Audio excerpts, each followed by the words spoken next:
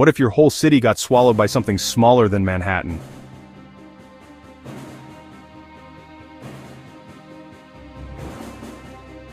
Let's talk black holes, those cosmic monsters devouring everything in their path.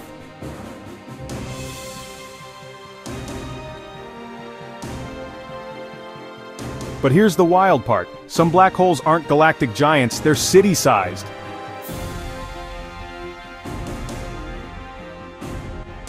Just 20 miles wide, about the size of a big city. Now compare that to a supermassive black hole. These beasts sit at the center of galaxies, including ours. They're so huge they could swallow billions of suns. That's like comparing an ant to a skyscraper. So next time you look at your city, imagine it squeezed into a space smaller than your commute. Mind-blowing, right? Hit like if you love space facts.